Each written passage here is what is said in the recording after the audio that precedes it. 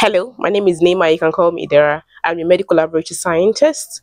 Recently, a tragedy happened and it just brought to the fore an important discussion that we don't have enough. And it's about ectopic pregnancy. In this video, I'm going to be showing you what to know and understand about this life-threatening pregnancy complication so you can know the signs to look out for and what to do to avoid it so you can stay alive. What exactly is ectopic pregnancy? Ectopic pregnancy is a pregnancy complication whereby a fertilized egg implants and grows outside the inner lining of the uterus, called endometrium. In a normal pregnancy, the egg released from the ovary is fertilized by the sperm in the fallopian tube. Then the fertilized egg travels down to the uterus, that's the womb, to implant and develop.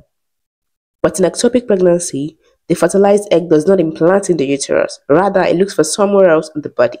This implantation can occur in the cervix, the ovary, or even the abdominal cavity, but it occurs mostly in the fallopian tube. And this condition is referred to as tubal pregnancy. Also, the embryo in an ectopic pregnancy cannot proceed normally to complete the 9-month term as it would die, due to lack of necessary blood supply, space, and developmental support. If not detected early enough, the fallopian tube becomes strained and it can rupture, which leads to internal bleeding, shock, and even death. What are the causes? These following conditions have been linked to ectopic pregnancy: inflammation of the fallopian tube, hormonal imbalance, genetic abnormalities, medical condition that disorient or alter the shape of the fallopian tube. There are also predisposing factors that put a woman at risk of ectopic pregnancy, which include previous ectopic pregnancy, STDs such as gonorrhea, previous tubal surgery, abdominal surgery, or even pelvic surgery, multiple abortions, smoking, maternal age of 35 years or older, pelvic inflammatory disease, use of assisted reproductive technology, medical history of infertility. Here are the symptoms to look out for: breast discomfort, vaginal bleeding, sudden lower abdominal pain, pelvic pain or discomfort, dizziness or fatigue, or sometimes there may be no symptoms.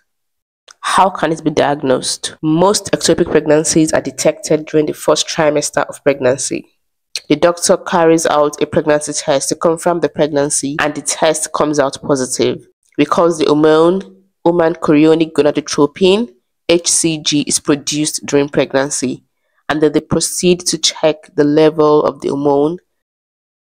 An abnormally elevated amount of the hormone is indicative of ectopic pregnancy. Occasionally, the doctor could also carry out a pelvic examination to identify the areas of pain, tenderness, or mass in the fallopian tube. The doctor could also carry out transvaginal ultrasound in order to see the exact location of the pregnancy. In rare cases, laparoscopy may be needed to confirm diagnosis.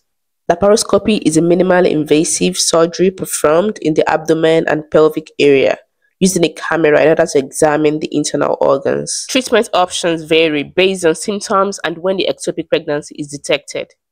Surgical interventions such as laparoscopy or laparotomy may be required if bleeding has already occurred, and it is either the ectopic pregnancy is removed only, as in salpingostomy, or it is removed alongside the affected fallopian tube, as in salpingectomy.